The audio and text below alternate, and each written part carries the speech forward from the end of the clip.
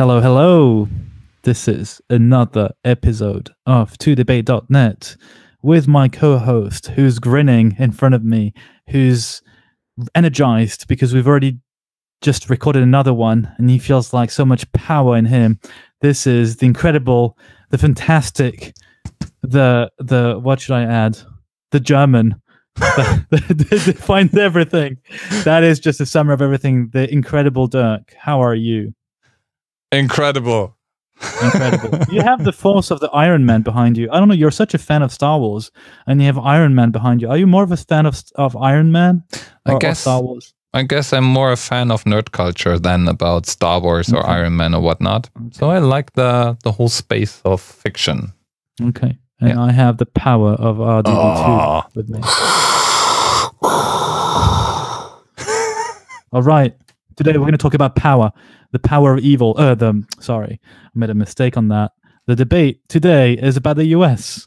So, the US ceased to lead the world, the free world. Other nations are more important now. This is the motion we are going to debate today. I am going to be in favor of that motion, i.e., confirming that the US ceased to lead the free world, whereas you, Dirk, you'll be against that motion and you'll go second. Is that what you prepared for today's recording? That is luckily what I prepared for today's recording, yes. Is it also what you prepared for today's recording? I have prepared, yes, my side of the motion. It helps a lot. Otherwise, I would go first and you prepare while I go first. But since you're already prepared and go first anyway, shall we do this? Let's do this. Okay, let's do this. Sebastian goes first and argues for the motion. Make America great again. I think you've heard that many, many, many times over the past year. Now, this comes down to admitting that America is not great anymore, doesn't it? In fact, the US is undoubtedly still a superpower. Yes, still. But it's simply not leading anymore. In fact, I would even argue there's no single leader, and it's up for grabs. It could be the EU, it could be China, it could be Russia.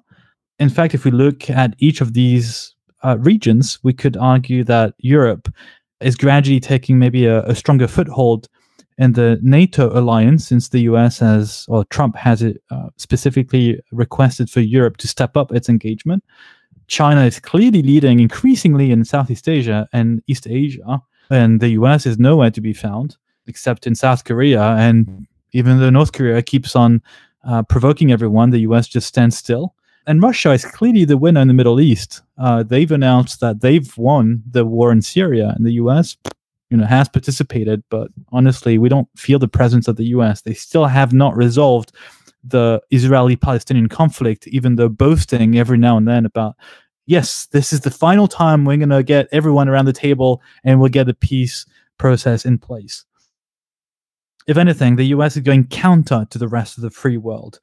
Jerusalem recognized as the capital of Israel. Like, everyone says, no, don't do that. The Trump still goes ahead. And as you noticed, I've corrected myself by saying Trump and not the US a few times. So I think maybe the US will regain that status after Trump.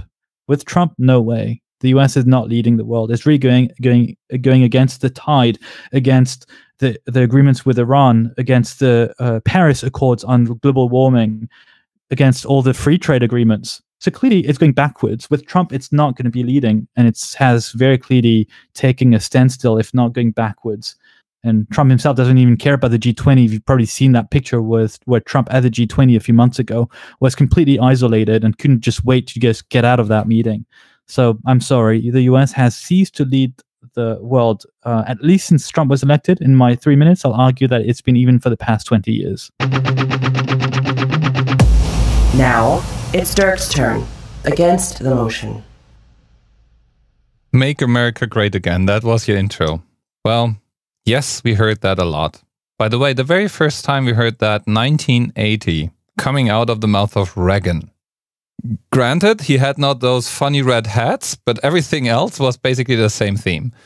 And at Reagan, and arguably at least 20 years after that, America was at the height of his power and influence. So the argument just is not really completely true. The statement that you make is not directly related to how great you really are. Second thing, you mentioned China, you mentioned Russia. What are indicators of greatness and being the leader of the world and of the free world? I would argue your ability to set policy. That is governed by your economic power, and that is governed by your military power. And no matter what president is in power, and no matter what we think of it, America still dwarfs every other nation in terms of economic power. Yes, China has still way to go before they come even close. Yes, the same is true for Russia. And America spends more money on military than the next 8 countries combined. So they are not to be dismissed. And even if Trump may be seen as an idiot, if he says something, he sets the agenda for the entire world. Next up, Sebastian. Let's hear his rebuttal. It's funny you actually mentioned both economic and military power. I was about to get to that very point. And in fact, I, again, disagree with you. And I'll give a few examples on that aspect. If anything, the US share of economic power has just anything but declined as opposed to the rest of the world. So little by little, the US is losing its economic clout. In fact, China, as everyone knows, and it's increasingly the case with big companies like Alibaba, is ruling the world. It's shipping products everywhere, in fact, for free. You can now go, and I'm not going to mention the websites, I'm not doing free promotion for these websites, but you can basically buy products in China and get them delivered for free to your door. It's insane. It's crazy. So China, I don't know how they do this, whether it's subsidizing or whatever, but the US is unable to do anything whatsoever. And that's the case also from a military standpoint. China is occupying illegally islands or newly created islands off its coast, which, according to the international regulation, is not the property of China. Is the international community supposedly led by the US doing anything? No, nothing's happening. North Korea is another problem that the US pretends to be tackling and pretends to influence China. China is the one which is going to influence things in one way or another. If the US attacks North Korea without China's approval, well, you can bet there's going to be a very, very strong reaction by China. Whereas if China attacks North Korea or invades North Korea, I can bet you the US is not going to do anything, is not going to lift a finger. Of course, they're going to be very anxious about having China at the border of South Korea, but it's probably the lesser evil. Also, in addition, if you look at all the military expenditure that you mentioned, it's not because you spend a lot that you spend it wisely. And let's look at Afghanistan. Let's look at Iraq. I mean, these are complete disasters. Like, oh, we found weapons of mass destruction in Iraq. Oh, let's go and kill Saddam Hussein. And in the end, what did they find? Nothing. And the country is a disaster. And it's been years and years of war. So no, it's not a good excuse to be saying, oh, I'm spending a lot of money, so I have power. And I was also stating that the demise of the US started maybe roughly 20 years ago, and that's exactly what I was referring to these various Iraq wars and the gradual shift of power when Putin took over in the year 2000. Putin took over 17 years ago. He's just going to run for the next election in April or March 2018 for another 4 or 5 years, and so on and so on. And China is, as we know, just this monolithic block that is going to carry on. So, if anything, China, Russia, the EU are taking over an increasing share of the world, and nobody's looking at the US at all for direction. As I mentioned before, Trump is taking all the wrong decisions, going out like pretending there's no global warming created by human activity, recognizing Jerusalem as the capital city of Israel, which nobody wants to do because it's obvious it's going to trigger additional conflict in that region. So no, the US is not leading the world. It's just like going backwards. It's incredible. It's like so starkly obvious that it's sad to see. Dirk, let's hear his argument. China, producing goods, shipping them around the world. Yes, they make business with that. Yes, they make more and more business off that. Let me throw a number at you. The GDP per capita is about 8,000 something in China, 8,000 something more in Russia, and $50,466 in the US. Why is that? because there's one thing, how much you ship and do and work and produce. And there's another thing. And by the way, even on that measure, China is smaller. And there's another thing, how much you distribute wealth and how much spending power you exercise and how much you make sure that it's not just easily taken away. What will be the future source of wealth? Data, control over data, privacy, all these things. What is the one state in this planet who can credibly claim to be able to surveil everything that happens on this planet or close to everything and has the largest data center of this world, has most of the computing power? Basically, it dwarfs all other nations so far in terms of computing power and in terms of ability to exercise on that, has most of the brain power right now still. I agree that this may change in the future, but so far, most of the innovations come out of the States. All of these indicators are sources of power and leadership for the US. Now, second argument you made, military spending, and you compared and contrasted it with the US taking action or not. I might argue that just because you have nukes doesn't mean that it's smart to shoot them at somebody. It's maybe smarter to threaten with it or be present somewhere or get other parties to act. Or yes, maybe it's actually smarter to wait until China moves into North Korea instead of doing something themselves. So I'm not convinced by your argument that a perceived inaction is the same as being powerless. Arguably, countries like Afghanistan, without the US forces in Afghanistan, that would be a total and utter and global disaster. The same true, by the way, in other places on this planet where the international forces are in there, and the international forces, if you ask them, are actually carried by the Americans. So there's a lot of activity going on. And I would argue this is leadership because people have to follow. When the states say this is a place where we amass forces, we are following. Trump not caring about the G20 and doing things like deciding that to recognize Jerusalem, all these things. First off, you will see in the future, not now, if it's really a good or a smart or a right move. Just because everyone disagrees doesn't mean that this is really the wrong thing to do. Second, the fact that he can do it and does it, and people have to deal with it and cannot stop him from that, alone is a sign of power and leadership as well. And people have to position themselves towards that. All the countries of the world have to position themselves towards the US. They can ignore other countries, but not the US. Final statements. Sebastian goes first. I love numbers too. The US share of GDP worldwide was about 33% 30 years ago. It's now about 20%. So almost has lost half of its share in 30 years. And if you look at the world population, 95% of the world population is outside of the US. So it's a bit of a joke to think that the US is still leading the world.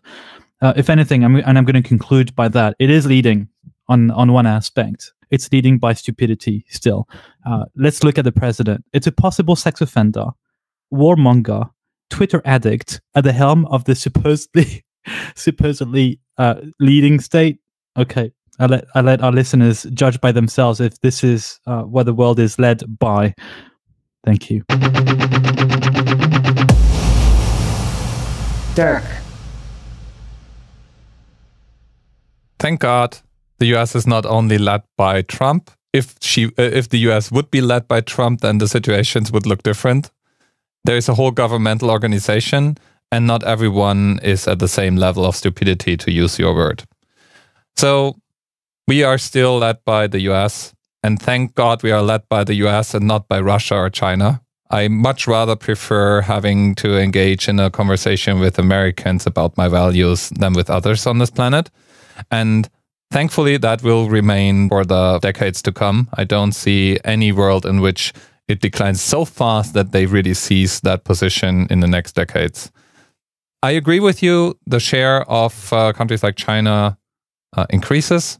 That's not necessarily leadership because they are not there yet.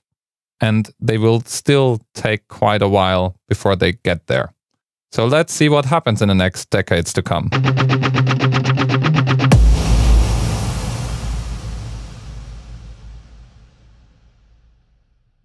All right, that's it. That was today's debate. Let us know what you think. Let us know if you agree or not. And if you are American, or rather a citizen of the United States of America, then try to think carefully if this is the case or not, that the US is still leading the world. It's funny you mentioned China or Russia, but I also mentioned the EU. It suddenly disappeared from your language when you said, I don't want to be led by Russia or China. But what about the EU? Come on. Yeah. I'm not led by the EU. No, neither are you. The philosophy of the EU is different. Our European values are not there, actually. Every nation state has a different picture in mind how things ought to be run. So that's a challenge. But you're right. How about we are going to be the next world leaders? I appreciate that you did not try to say we Germans. Yeah, no. That would have sounded a little bit odd. Been there, done that, tried that. No, it didn't go well. Wait another century. By that time, people will have forgotten. North Korea will have invaded South Korea. There'll be other bad guys. But I mean, the question we are not actually debating here is also a relevant one. Why should it be good to be led by one nation? Why not having a balance where you have multiple, like a orchestra of different opinions, and all of them are just as powerful or not powerful, so they have to. Are you suggesting that it's better to follow than to lead? Yeah, I think we have another debate on that. We cover everything, right? Yeah, everything comes down.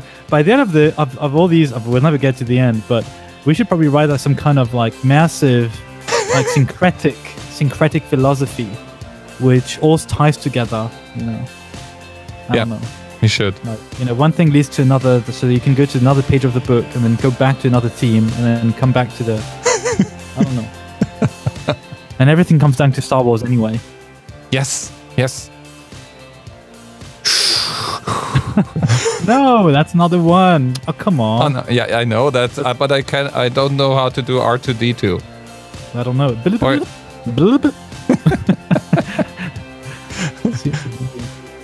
Wonderful. What the listener cannot tell because they don't see you is you just had a little R2D2 keyring thingy. And you told me earlier that you went watching the latest Star Wars movie, something I haven't done yet. So interestingly, the one here who says Star Wars is overrated had nothing else to do but to run to the theater to see the movie. And the day was released. buy a keyring. No, I didn't buy it. It was given to me. Okay. All right. I got fans who give me keyrings. Wonderful. Very cool. Yeah, so that's it. That was today's debate. Let us know what you think. As usual, we love to hear your arguments or what arguments won you over. Go to the page vote2debate.eu or go to the debating motion and click on the thumbs up, thumbs down thingy to let us know. Or debate with us at Slack, at Facebook, at Instagram, Twitter, what have you. We love to hear from you. Thanks, everyone. Thank you, Sebastian. Thank you to you. Bye.